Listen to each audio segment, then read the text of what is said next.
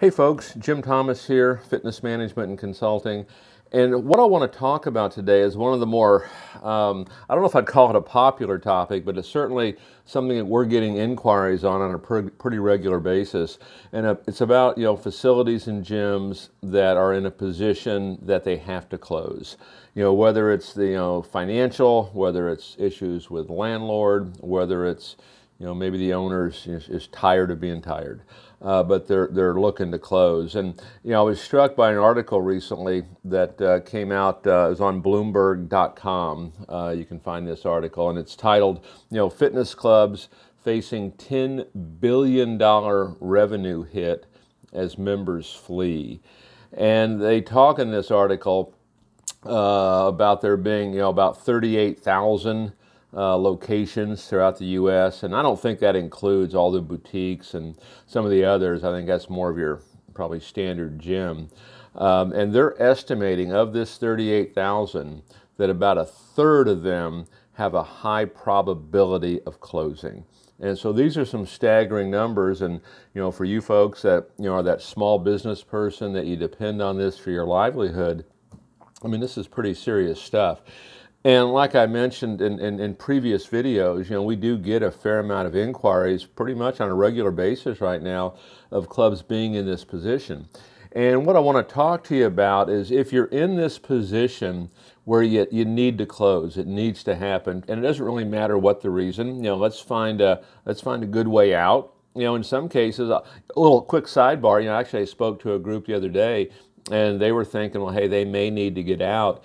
And we just got to talking a bit, and time we got done, she said, well, heck, after this conversation, maybe I do want to continue. Maybe there is a way to figure it out. So, sometimes, as owners, it's very easy to get isolated.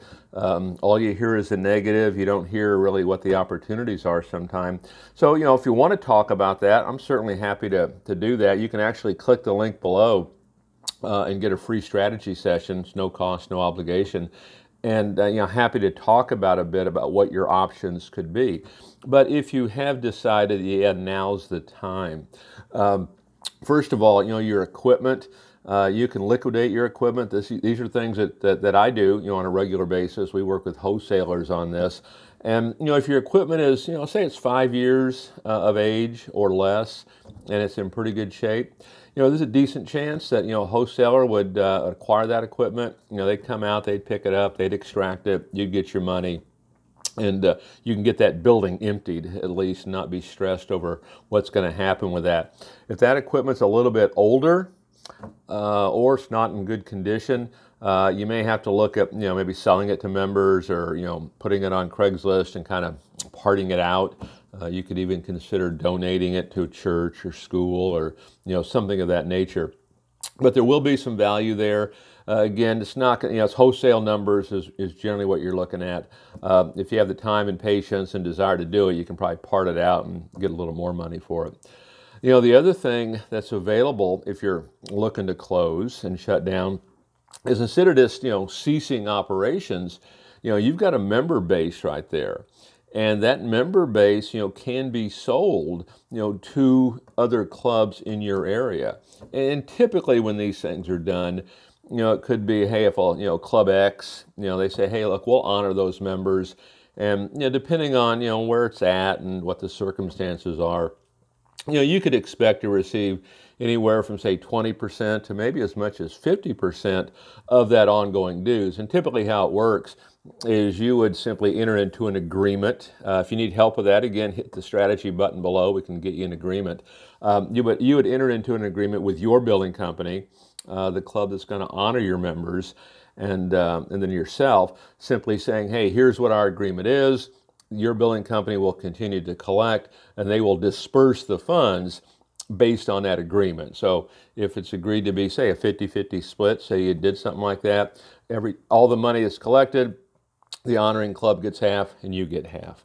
In addition to that, the honoring club, typically they're going to get all your renewal list.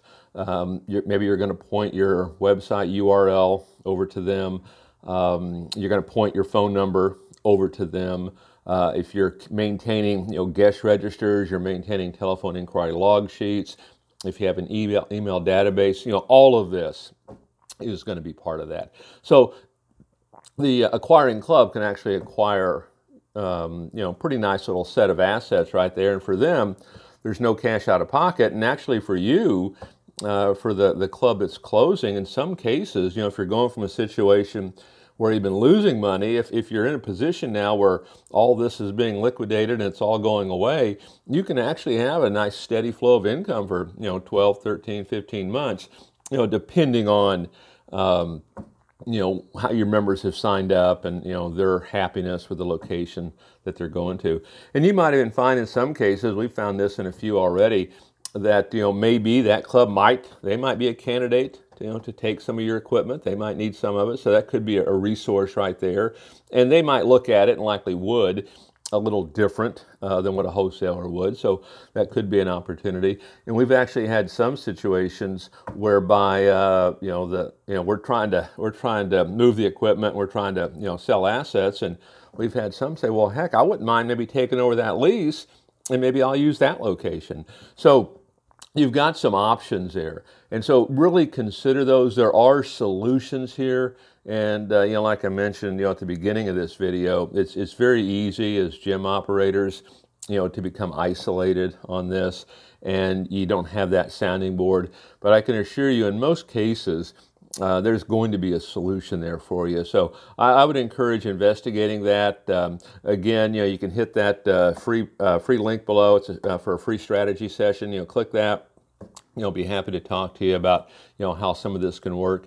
And then for those of you that are looking to continue on, you want to grow your business, click the button on we call it our Mailbox Money program, and it's a program we put together with the folks over at Top Trainer on supplements, whereby they will do all the marketing for you. They'll do the promotion for you, to your members. They'll sell it, they'll collect it. There's no inventory unless you want to have inventory. And so it's a great way to add an additional profit center, to your operation to help you continue to grow your business. Folks, again, my name's Jim Thomas. Please, put your questions in the comment section below. We'll get those answered for you. We look forward to helping you guys out and really helping you grow your business with, additional information. If you go through our entire channel, you'll see hundreds and hundreds and hundreds of short training videos on information that you can use to grow your business. You'll see some webinars in there as well, and a lot of information that can really help you grow and improve. And as you go through this, again, put your comments, put your questions in the comment section below. We're going to get those answered for you, and our focus is to help you grow and develop and build your business. Again, my name is Jim Thomas. We look forward to chatting with you real soon.